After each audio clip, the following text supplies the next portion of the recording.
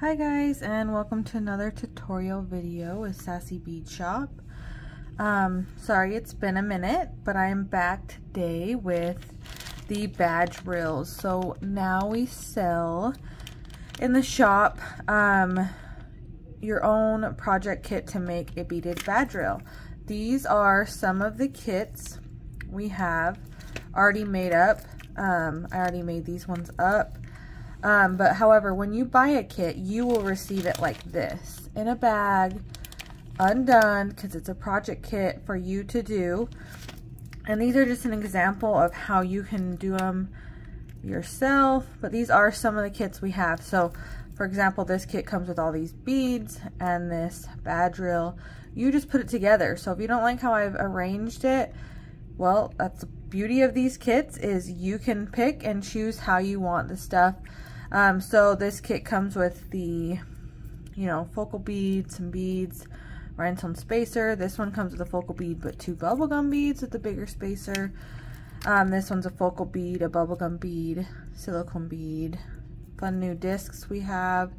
The discs as well as some beads are exclusive to kits. If you haven't noticed, there are some kits that have things we don't offer anywhere else and in the kits. So I'm going to get into it and show you guys how to create your own beaded badge reel from our Sassy Bead Shop badge reel kit. A few things you're going to need. As usual, I have my glue to tie the knots. You're going to need some sort of clip, like this one for example, just like a chip bag clip. You'll see why you'll need it in a minute. Clothespin should work too, just anything that's a tight grip for a clip. Of course, I've got my scissors, as well as 2 pair of pliers. These are just some I've had. I do recommend at least one of them having nice grip inside to hold, to clamp it shut at the end. You'll see that. So let's dive into this kit. And like the pin kits, these kits all come with a bag you can resell them in or display them in. Super awesome. So that's what that is the bag. So I'm just gonna put this aside. So this one we've got a Highland cow bead, stripe bead, as well as a new disc and a rhinestone spacer. I'm gonna figure out how I'm gonna put this together here in a minute. I'm just gonna get started first. So first of all, you're gonna pull, and I always do a little bit more than probably I need, but you're gonna pull out the badge reel and extend it. You're gonna get your clip and clip it and drop it just like this, which prevents it from going back in, because we're gonna cut this knot, and if it goes back in, the badge reel is pretty much useless, to be honest, because it goes up inside and you have to break it apart to fix it. So yeah, you definitely want this clip. Number one thing you definitely have to have is some, of course, some sort of stopper. So here is the bottom of the badge reel. You're gonna see this little triangle clasp here. You're gonna take a pair of pliers, this part you need a smaller pair, and you're going to just push out. So instead of clamping, you're going to push out. It's going to open it, and you're going to just set this aside for now. In here you will see that there is going to be a knot. So we're just going to cut that little knot off, pull off this part, put that aside as well. And here's where the easy part comes. You string it. I kind of like to always put focal beads at the top for some reason, so I'm going to start with my cow up top. And I'll probably do, like I said, the best part about these kits is they're a do-it-yourself project kit, so you can decide the pattern. You do not have to go with mine. I love this little disc because it kind of matches his hair, adds a little bit of spunk. So once you have it all on the string, this is going to be like the hardest part of the badge reel, and honestly these are super easy to make, super fast. Like this is going to be my fastest tutorial ever because they're just so quick. But you're going to notice sometimes there is fraying. We do not want to fray here because we have to get this string back through that hole.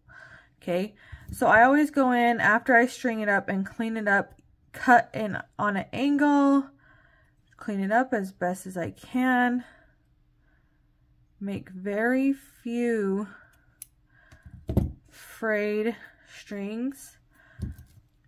Sometimes you may have to get your hands a little bit wet to kind of keep this from being all frayed like this one is today. And right before you put this in, I would recommend getting a little bit of water and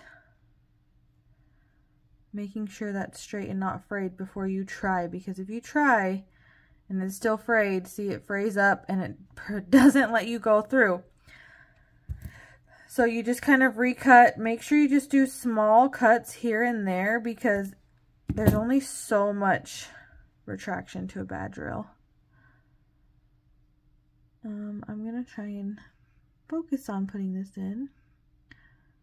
So you're going to have some silence here for a minute because, of course, because I'm doing a video, I say they're fast and it's not fast today. So go figure. And make sure you pull out enough. If you didn't get enough, you can pull this and get some more just so you can have more space to work. Okay,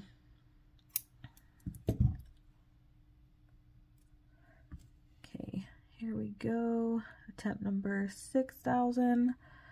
You're gonna string it through. You're gonna make sure it goes right out the top of this hole. Drop that down with the rest of your beads.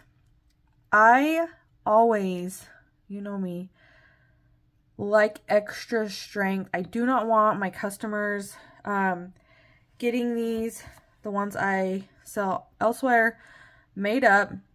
I don't want them getting these and having a problem with it falling apart, or this knot's not big enough and it comes out the bottom and beads fall everywhere. So I am extra precaution person. I do a double knot. You're going to cut the end. And what I usually do here, but I'm not going to do this today, is put some glue on my knot so it doesn't come apart. And then you're going to, like that second double knot I think just did. So I'm going to give me an extra knot because that knot did not work out. And I'm going to pull tight and recut. Okay, so now you just pull that knot, you glue it, or you don't have to. I do because of extra security. Pull it through, make sure it's nice and tight before you release the clip. And then you can release the clip now. You can do it later. Almost there. Seriously, took longer than I thought it was because I'm on a video doing a tutorial. I think that's how it usually works. Then you're going to grab this part back. You're going to switch to the pliers with the grips, because if I just use these, they slip. Like I can't get a good grip on it and they'll slip. So if you have the ones with the grippers on the inside, nice firm hold, you're going to go in on these sides. I usually put one in first and then I just, trying to see, clip it close. Hopefully you can't even see that. But as you can see, right in here, you just clip it closed. And here's your retractable bad drill. So this is one of our kits. The bad drills all are super nice. They have this claw clip, so it's got a firm grip. If you extend them and you hit that clip, it locks it. Really cool feature. And then they all will come with this little lanyard holder here at the bottom too. So that was a really super, super awesome tutorial because it's one of the faster things I can make. It seems so hard when you get it just in its a bag. don't know what to do. Well, now you guys can make your beaded bad drills in no time. Again, a few tips and tricks I like to use is the glue. I always also like to just be safe than sorry. I do extra knots. You guys seen that in the wristlets as well as here in the bad drills. Just cleaning up a little. And that's pretty much it. I mean, really simple tutorial, super easy, super cute. These are a great addition to your small shop. If you're just looking to do a fun craft night with your girls and you guys need bad drills for work, they're super fun. I know some people even hang their keys off these and just clip them to their bag. But again, these are just some other styles we have in the shop. This one's really cute because the bead says best teacher ever. But you can find these kits all on our website at sassybeadshop.com. Under the project kit section, you're going to see bad drill kits, and that's where you'll find them. We have some great ones on there, super cute holiday ones. If you guys have any questions, feel free to reach out. I'm sorry this tutorial took so long to get to you, but I hope you guys find it helpful. And again, thank you guys so much for watching, and we'll see you next time.